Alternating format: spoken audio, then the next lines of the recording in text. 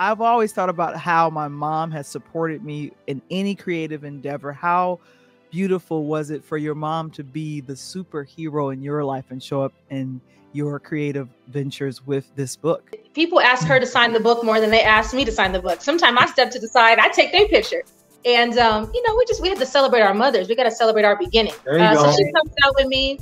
Every event, she is there. Even when I tell her she does not need to come, she will show up in the parking lot. And I'm like, oh, okay, you coming? Okay. I'm like, all right. Right. And she got a bottle of wine in her hand. What in the world? Why are you giving her alcohol? No, I'm just saying. She showed up in the parking lot. She got a bottle of wine, nice wine. She's going to set it down. She ready for the show, Val. You know what I'm saying? Because the funny part about it is, CJ, I've actually talked to Val. I thought about, writing a book myself called My Man's in Them.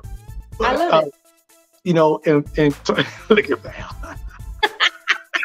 My man's in them. My man's in them.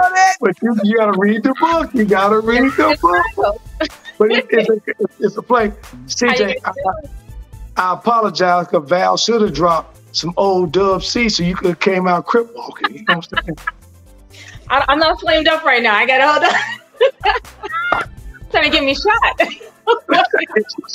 Going back to school tomorrow, like, I saw you, Miss Charles. I saw you. I mean, I can crip walk, so please, but I'm kind of, authoring right now.